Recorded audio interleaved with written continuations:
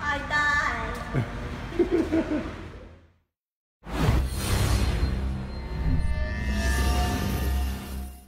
G'day chaps, there I am, playing on the HTC Vive, and this is the zombie apocalypse game that my wife was just playing. Now, I got her to jump on there first thing, and it was on apocalyptic mode, which is why she did nothing but scream and die. And I truly enjoyed it. I loved watching it. It was really, really funny. So, yeah, this is a VR arcade. As you can see on the wall there, to the right of me, or just behind me, it's called That VR Joint, and it's one of Melbourne's first VR arcades. As you can tell from sort of the decor, it's pretty simple. It's basically just an empty building, but it's got all the technology you need. So straight ahead, you see that seat. Oh, here we go. And this is the Oculus, and my wife again showing her incredible gaming skills. So they have this chair set up, and I think that's a PlayStation steering wheel, and I loved it. It's got haptic feedback, so you can actually feel the resistance of the car while you're driving around. And I had to go on Nuremberg and Silverstone, and I won. I came first in the race on full difficulty.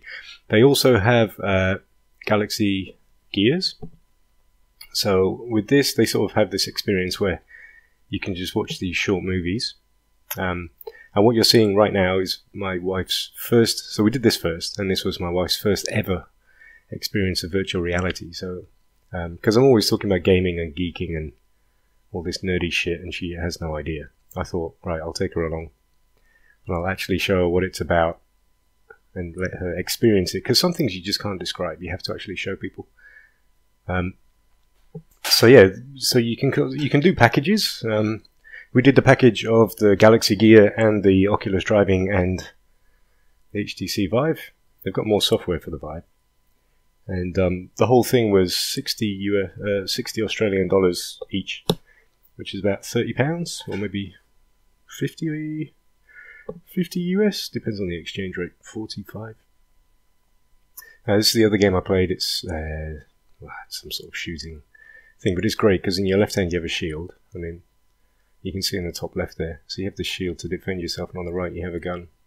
You can switch your weapons and all this stuff. So truly a fantastic place.